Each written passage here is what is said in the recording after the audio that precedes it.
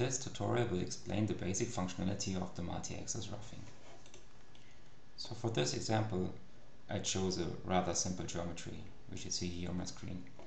It's a U-shaped pocket with two open ends.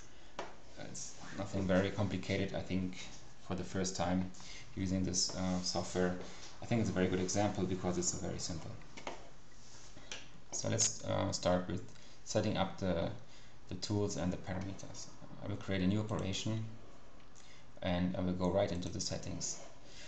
The first thing to do is to set up a tool, and according to the dimension for the example, I'll just basically leave everything on default.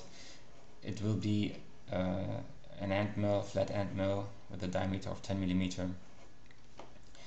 I think it's a good tool for this example. In terms of feed rates, let's take some value, knowing that we're not going to machine it. Just continue with that, setting up the actual parameters, change to surface path page, and here I gotta select my base strategy, which is multi-axis roughing.